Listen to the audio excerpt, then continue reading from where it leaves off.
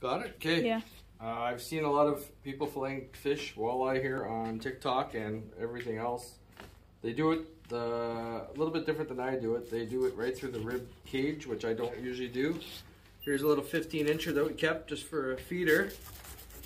What I do is right down the angle, like everybody else does, but I do along the rib cage with a sharp knife. Everybody seems to leave the rib cage in first, and then they take it out, which, I don't know. I find this is the way I was taught. It's the way I do it.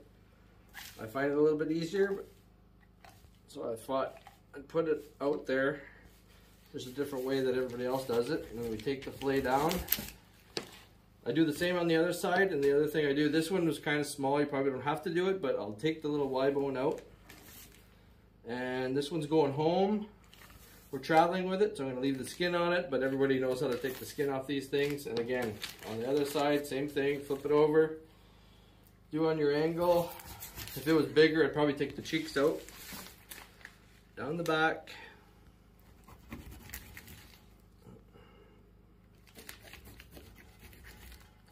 And then just along the rib cage.